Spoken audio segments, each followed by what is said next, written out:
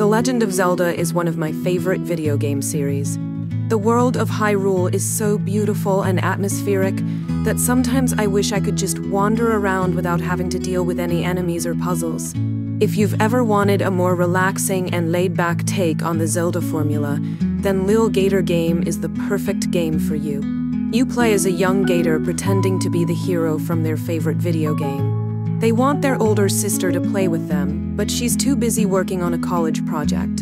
The goal of the game is to build a pretend town at the local playground so you can convince your sister to join in on the fun. But in order to do that, you'll have to make a lot of new friends to help out. The game consists of wandering around the forest, looking for other kids to befriend. In order to get them to join your town, you'll have to complete a small quest, such as finding a lost item or destroying targets within a time limit.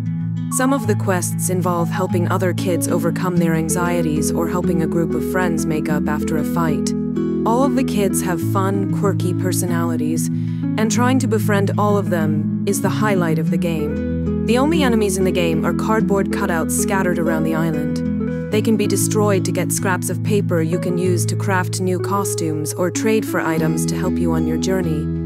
In addition to your trusty sword, you'll have access to various other weapons and tools, including ninja stars, a paint gun, and chewing gum that lets you blow a bubble and float through the air.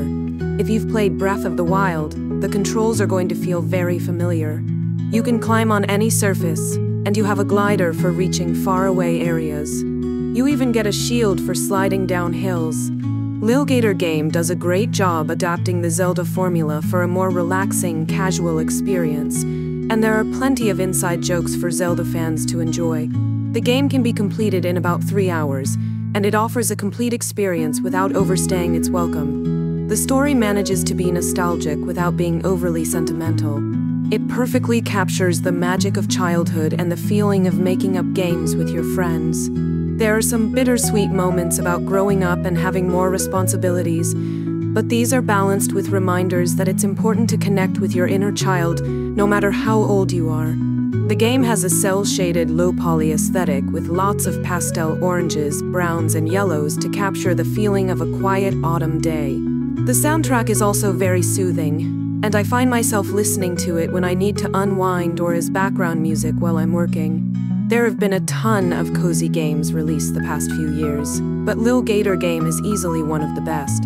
It's perfect for anyone looking for a short game to relax with, or for young gamers who find actual Zelda games too difficult.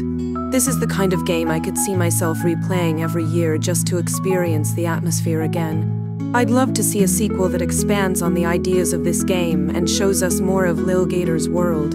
It's honestly one of the best games I've played in a long time, and I can't recommend it highly enough. If you're a cozy gamer, this is a game you don't want to miss. If you've played Lil Gator Game, leave a comment and let me know what you thought of it. And be sure to subscribe for more reviews of cozy indie games and other hidden gems. Until next time, thanks for watching, and don't forget to stay weird.